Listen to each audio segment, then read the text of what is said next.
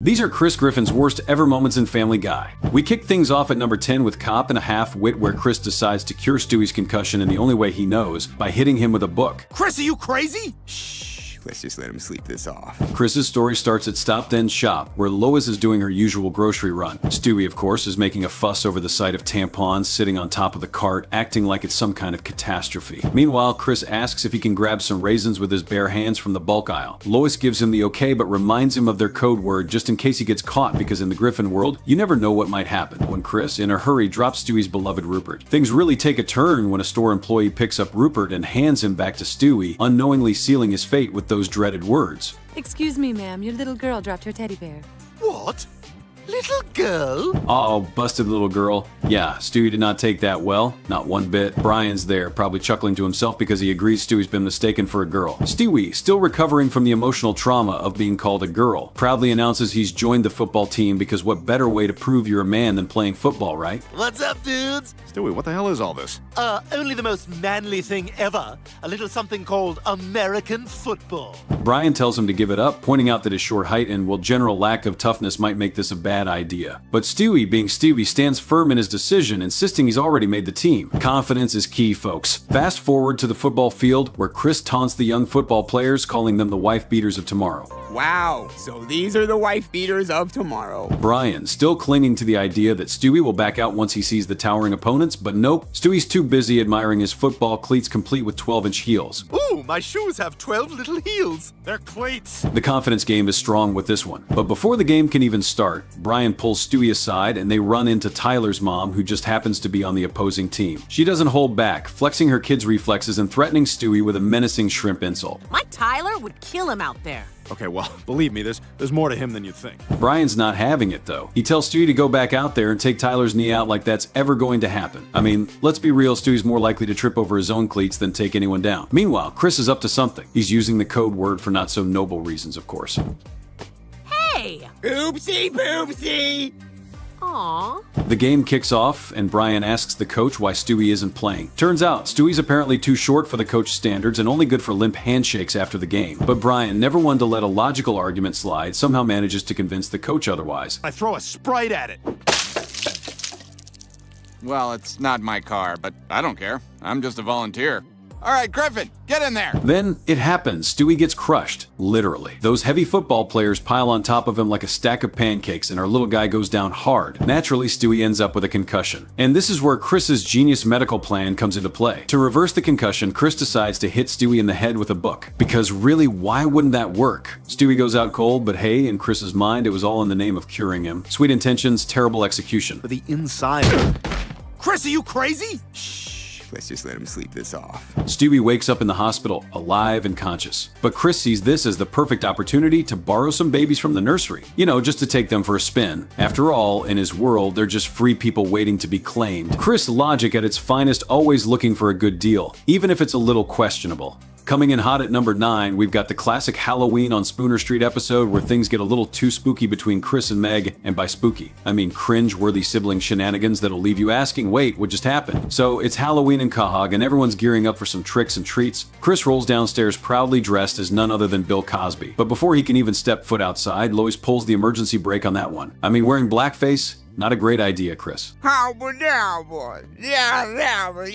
Anyway, Lois tells him to switch it up to an Indian chief costume, because apparently cultural sensitivity wasn't a high priority that day. Meanwhile, Stewie's doing his usual, saving the world from a zombie apocalypse or something. Classic Stewie, believing he's Earth's last hope. But let's not forget he's still a baby. Back to the main event, Meg struts in, rocking a naughty cat costume. Lois throws the usual shade about her Halloween tradition, watching 3 movies back to back so she can pretend she had fun. Oh, where are you off to, sweetie? You gonna go see 3 movies in a row so it seems like you're out doing something? But plot twist. This time, Meg's actually off to a big high school party. Cue the excitement. Meg and her friends gather outside the house, absolutely buzzing about their first real party. It's a pretty big moment, considering, well, no one ever invites them to anything. But hey, who needs an invite when you can crash, right? One of Meg's friends drops the brilliant idea to cover their faces for better chances at, let's say, romantic success. Meg's friend's cousin tried the same trick and managed to hook up with a guy. So, naturally, it's time for Meg and the squad to give it a go. Good luck, ladies. And we'll have a better chance of hooking up. good idea! We are so gonna hook up! I think we look hot. Totally hot! Ugly bitches! Moo! Fast forward to the party. It's time for Spin the Bottle. You know the drill. First up, some girl gets to make out with a guy dressed as Bill Clinton. Solid costume choice, dude. Now it's Meg's turn. She spins the bottle, and where does it land? They're sent off to the closet to do the deed, and after taking longer than expected, people start getting curious. Let's go! Other people want to use the closet. When they open the door, who do they find? None other than Chris and Meg. Even I had to double check, like, did they really just do that? I guess accidental sibling makeout sessions don't count as a win. Chris and Meg just earned themselves a one-way ticket to family disgrace town. Oh my god, what are you doing here? Trying to grab some boo! From your sister? I didn't know it was you! Well, who did you think it was? Some bitch, who cares? But this isn't the only time when Meg and Chris were at each other. At number 8, we've got the time he ditched his girlfriend after blowing up in popularity in steroids. Our saga kicks off in high school, where Meg and Chris are cruising down the hallway when they bump into the reigning queen of popularity herself. Naturally, Meg's dream is to be besties with Connie, so she tries to hand over the High School Musical soundtrack. Of course, Connie laughs in her face, and things take a turn when her boyfriend Scott celebrates the moment by, Hey, Meg, take that! That was awesome. The joke's kind of on us, because we're smelling it. Yeah! But Connie's got bigger plans. Turns out, she's done with Scott and is looking for her next victim, boyfriend. And who hasn't she dated yet? Now, who are the biggest losers in this school? Oh, well, there's Smiley McGee. Hello. Nah, I hear he's a bedwetter. And Chris Griffin? Oh my god, I could smell him from here. He's perfect. Chris Griffin. She walks right up to Chris, leaving Meg to wonder if maybe, just maybe, she was finally going to be acknowledged. Spoiler alert, nope. Meg's dream friendship will have to wait until, well, forever. Connie shoves Meg aside and hits Chris with a date request. The nicest one possible, for her standards. You and I are going on a date Saturday night. Okay. I'll see you then.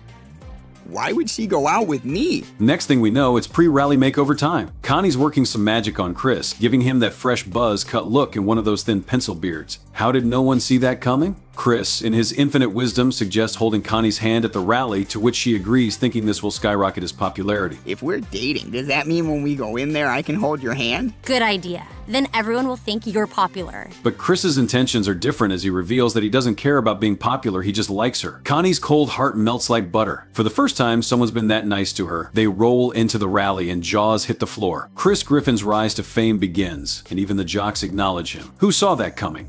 Hey, Griffin! Griffin Mano! Wow, the jocks have never said hello to me before. Connie decides she's not dumping Chris after all because he's the nicest guy she's ever dated. And to seal the deal, she agrees to come over for dinner. Chris is stoked at least for a moment. Wow, Connie D'Amico is coming to my house for dinner! I just hope Dad doesn't embarrass us like he did when that one-legged guy came over. All right, well, if you like movie trivia, I got one that'll stump you.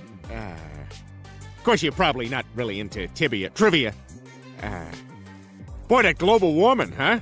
They say we lost a foot of snow last winter. Dinner smooth sailing, even Meg awkwardly trying to drag Connie into her room for a makeover. Connie, of course, declines the offer. Hey, after dinner, you want to come up to my room and give each other makeovers? I don't use makeup, Meg. Poor Meg can't catch a break. Someone hug her already. Then Chris decides to host a party for all the cool kids. Naturally, Meg's not invited, because why would she be? While Meg's upstairs sobbing with their mom attempting to comfort her, Connie realizes Chris has vanished. And when she finds him, he's with 2 other girls. Oof, that's gotta sting. You bastard! How the hell can you be cheating on me? I'm the one who made you popular! No, Connie, beating up that Jewish kid made me popular. Come on, girls, let's go upstairs and make out! Connie, no longer Queen Bee, is now plotting her revenge with none other than Meg. At first, Meg brushes off Connie's offer, but one well-aimed javelin throw from Chris changes her mind real quick. All right, let's do it. Cut to the assembly where Meg gets Neil to play Chris's super private dance video in front of the whole school.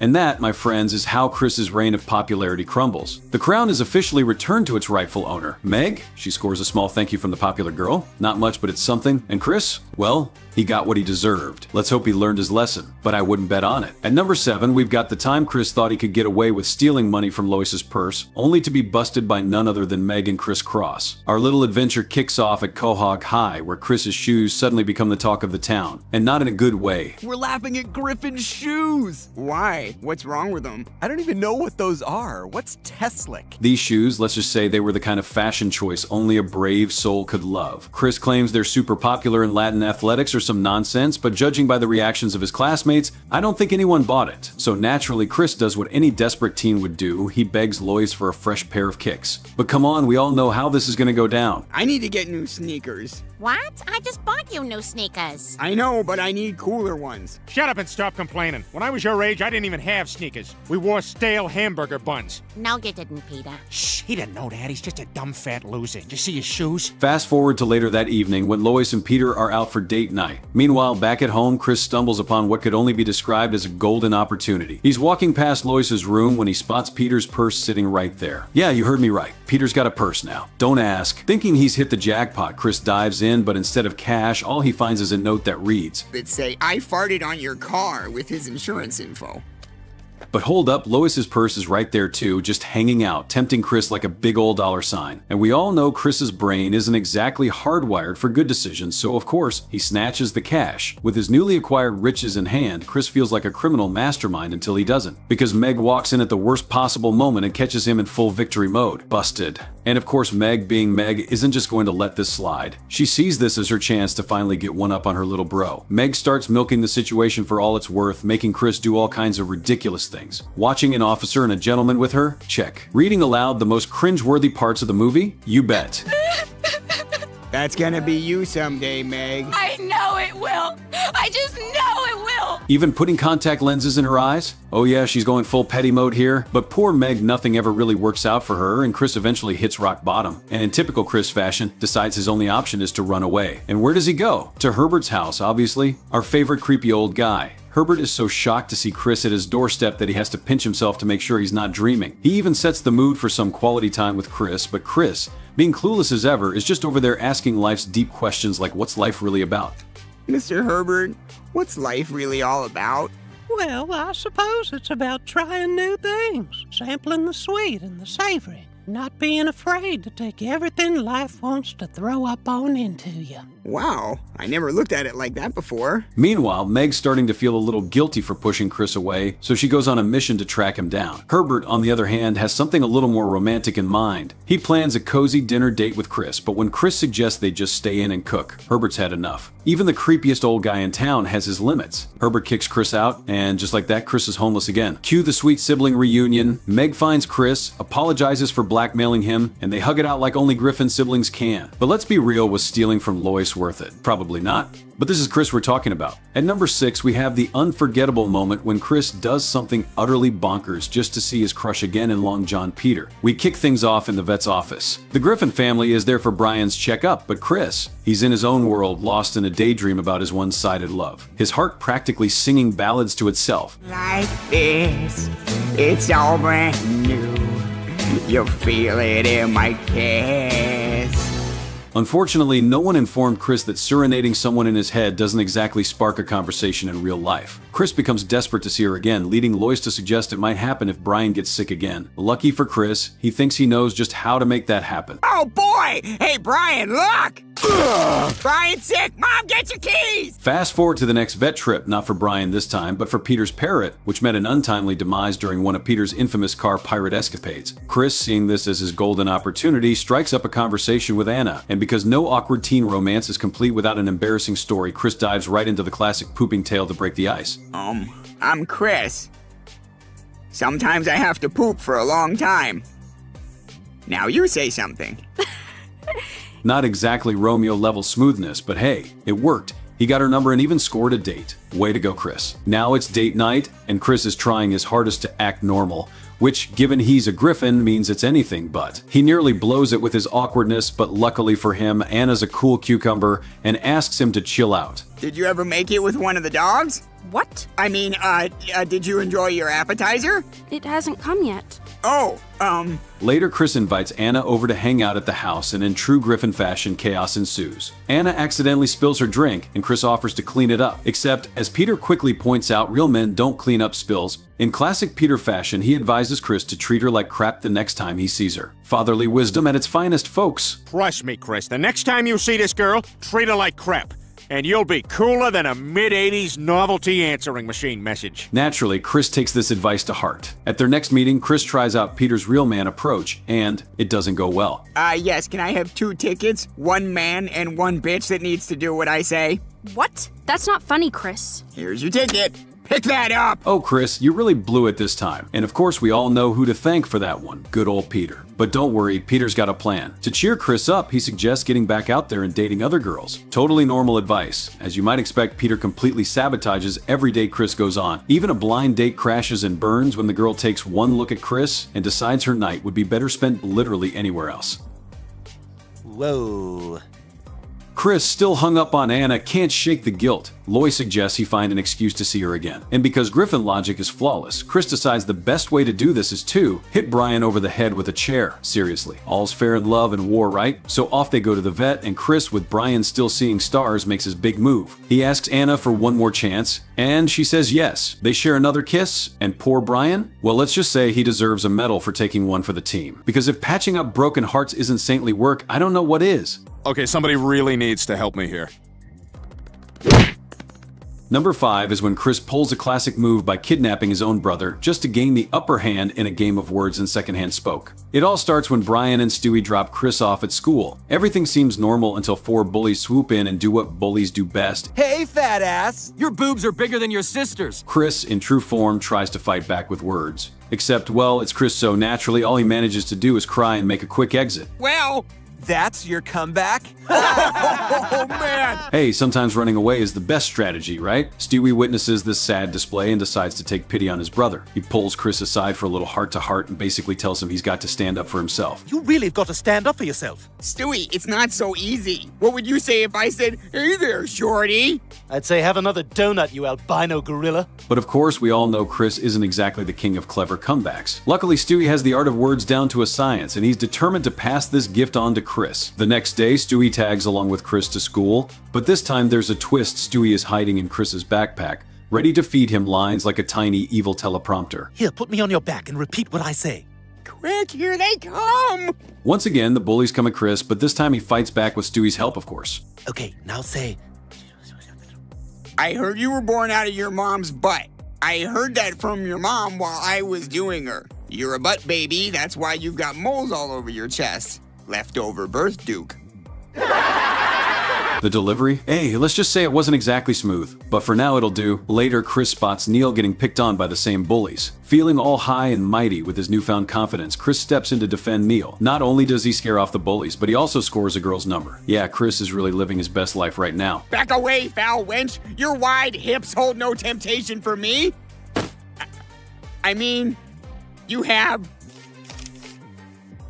a vulva and fallopian tubes. Finally, a guy who listens. Here's my number. Call me. During assembly, the principal asks if anyone wants to run for student body president. And guess what? Thanks to Chris's sudden surge in popularity, he gets nominated. The next day, Chris asks Stewie for more killer comebacks to use in his campaign. But Stewie, being the tough love type, tells Chris he's done teaching him. Naturally, this sends Chris into full-on panic mode. So, in a totally rational move, Chris kidnaps Stewie, shoving him into his backpack where he's held captive for a whopping 5 days. During the class president election, Stewie finally refuses to help. Chris, desperate to win, threatens to keep Stewie locked up forever. Stewie reminds Chris that he helped him earn respect, and this is the thanks he gets. A backpack jail. Stewie hits Chris with some tough love, telling him he's become the very thing he used to hate, a bully. Chris gets emotional and decides to drop out of the election. At least he learned something, right? Sure, he didn't become class president, but hey, on the bright side, those bullies never messed with him again. And for that, we can thank the almighty Stewie. This isn't the first time Chris has gone off the rails with his wild antics. At number 4, he's back at it again, this time kidnapping Meg and better off Meg. It all kicks off when Meg rolls up to school, only to find the place completely deserted. Turns out it's skip day, and no one bothered to let her know. Meg, seriously, are you for real? After getting ditched by the entire school, she heads home, only to discover the family is at the fair. They're hanging out with a barrel dressed as Meg. Yeah, they legit thought that thing was her. Honestly, I bought it too for a hot second. Meg tries to explain she's not with them, but nah, the family's too busy having a grand old time with their wooden Meg. Okay, Meg,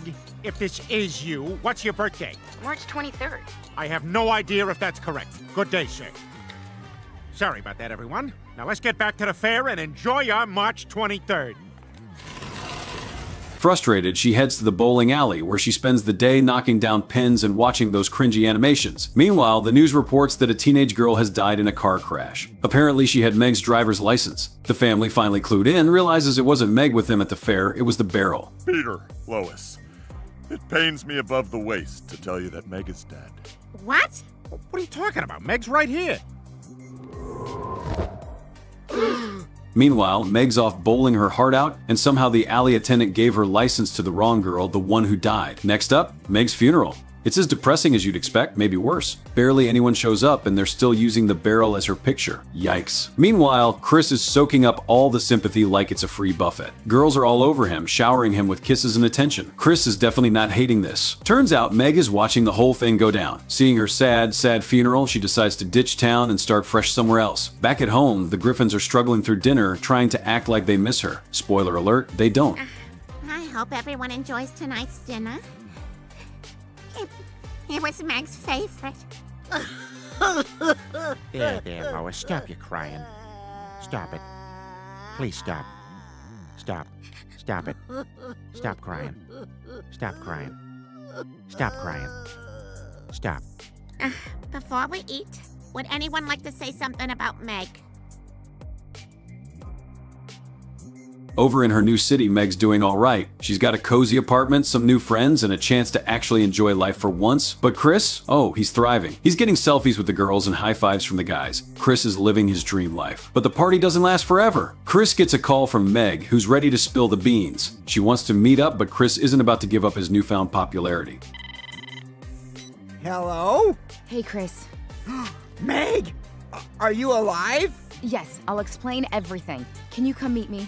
Okay, still at the cemetery? In true Chris fashion, he shoves her into the back of a moving van. To keep his clout intact, he leaves her tied up in some creepy abandoned warehouse while Meg tries to Houdini her way out. While this is going down, the school throws a big ceremony for Meg, and the Griffins also show up. Desperate, Meg pulls a wild move. She smashes her face into the ground, blood everywhere, just enough to slip free. Meg bursts into the ceremony, looking rough but alive. The family's stunned. Lois asks what happened, and Meg points a shaky finger at Chris.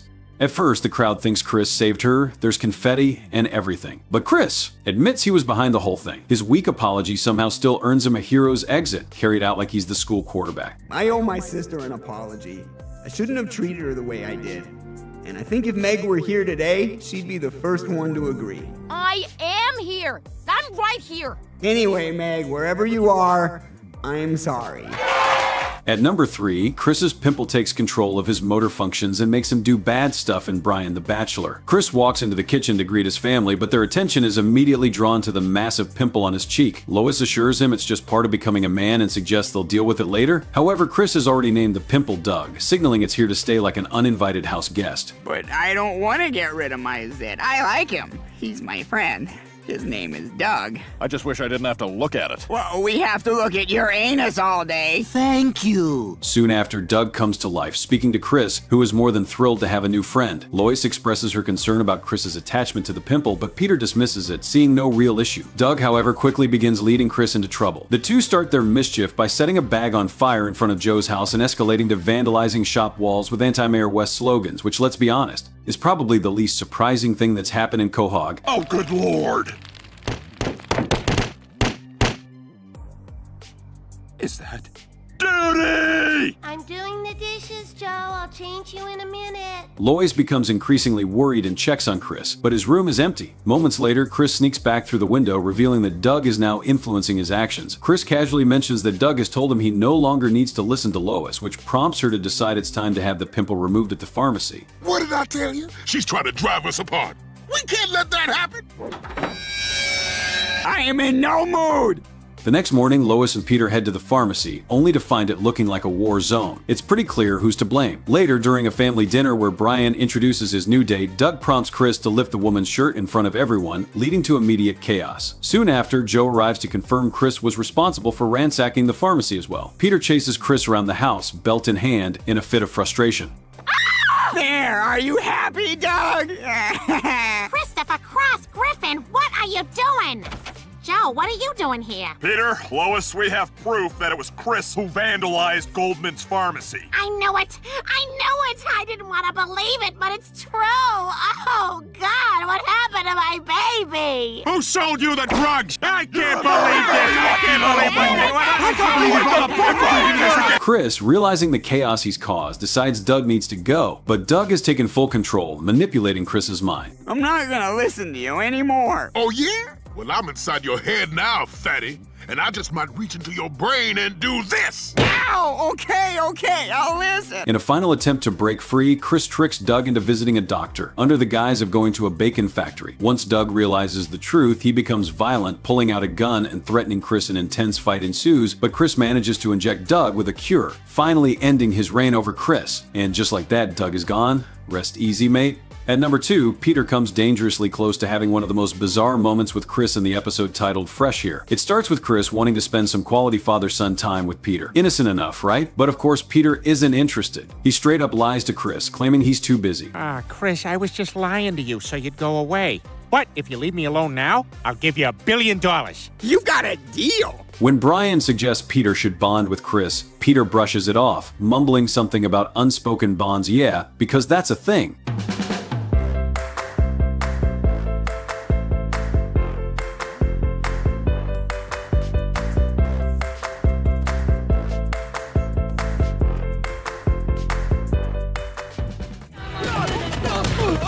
Since Peter's not stepping up, Chris turns to his wealthy grandfather to fill the void. And surprisingly, Carter is all in. The two start hanging out, doing weird rich people stuff like tracking pizza races and starting their own band. Somehow, Chris even ends up teaching Carter a few new things. And the worst part about it is I can't have sex. God, I wish there was a way I could just do it myself. You know, just to be done and napping within 4 minutes. Let me show you something. That was amazing! And Linda Carter wasn't actually here? No, that was just in your mind. You can count this as one of his worst moments as well. Anyway, when Carter offers to cover Chris's fee, Chris politely declines, and Carter is so impressed that he makes Chris the sole heir to his entire fortune. Didn't see that one coming. Maybe I should try declining money from relatives. You never know what's coming. I mean, who knew that turning down free money could be such a lucrative career move? Chris has basically hit the jackpot, and all he had to do was say no. And speaking of people hitting the jackpot, Peter's watching all this unfold, and suddenly he's jealous big time. But Grandpa, I don't even want the money. See? This is exactly why you should get it. So refreshing. Well, I don't want it either. Good, because you're not getting it. Come on, what are you doing? Listen, Carter, you take me out of your will, I'm taking you out of mine. Peter, that wasn't your will. That was your birth certificate. Oh, no. There's no light. There's only fire. His own son is now Carter's favorite, and Peter can't handle it. So naturally, he hatches a ridiculous plan to win Chris back, hoping to score a piece of that inheritance for himself. Peter starts copying everything Chris does, dressing like him, watching movies together, and even in a disturbing twist, going as far as to take out one of Chris's bullies. I wonder why this guy is roaming free. Hey, Chris, you remember that kid you said was bullying you at school? Well, here's his head. Ah! That's not even him! That's the deaf kid! Oh, that was sign language. I thought he was trying to defend himself with terrible karate. When Peter realizes his plan isn't working, he cranks the insanity up to 11 by proposing to Chris for marriage. At first, Chris is obviously confused and hesitant, as anyone would be, but when he realizes it means spending more time with Peter, he actually says yes. When you're married, you get to spend all your time together, doing things like playing catch and going fishing, right? Well, the best marriages give each other space, but yes, Chris. Then yes, I will marry you, Dad. To make it even crazier, Peter goes ahead and signs divorce papers from Lois in his sleep. And just like that, Peter and Chris are off to Vermont for their wedding. It's all going according to Peter's bizarre plan until Lois and the family show up just in time to stop the madness. Thank God for that. And while it's easy to pin all this on Peter, Chris wasn't exactly innocent here. He knew this whole thing was way off the rails, but he went along with it anyway. Oh, Chris, what were you thinking? Thank you. Chris? Stop the wedding! Louis! How did you find out about this? Peter, several people have called the police about a man marrying his son. It's not normal. Peter? Peter Griffin? Oh, God.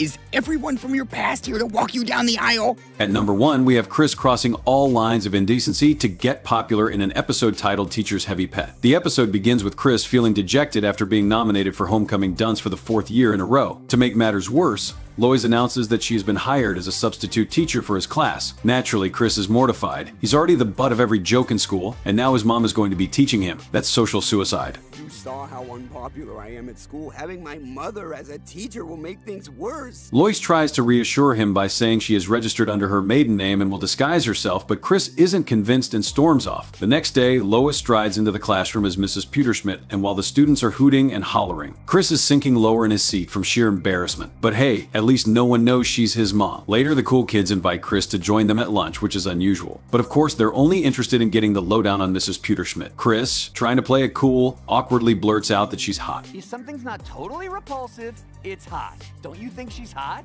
Yeah, I guess she's a total hottie. The cool kids are immediately suspicious but strangely impressed. It gets even worse when 2 of them spot Chris in a car with her later, and their imaginations run wild. The next day, the cool kids confront Chris with the big question: did he score with Mrs. Peterschmidt? Chris knows this is a disaster waiting to happen, but he also knows his social status is at stake. So naturally, he makes up a story. The cool kids surprisingly believe it and crown him the king of dating. I mean, really, who does that? There's a bit more going on. I don't think there's a lot of dew left on his lily, right? You know what, Griffin? We're gonna carry you out on our shoulders because of sex. All right, just be careful. Easy, I'm husky. Before long, rumors spread like wildfire. Meg finds out and warns Chris that if this continues, Lois could end up in jail. But Chris isn't about to let a little thing like the law stop his newfound popularity. He keeps the lie alive until the cool kids start getting suspicious again. This time they demand a naked picture of Mrs. Peterschmidt, and Chris is banished from their lunch table until he delivers. And she'd do anything to make the sale. I showed her a thick wad of ones, and we were off to the races on a brown leather couch next to an empty CD tower. That's just porn. Yeah, you're just making this whole thing up.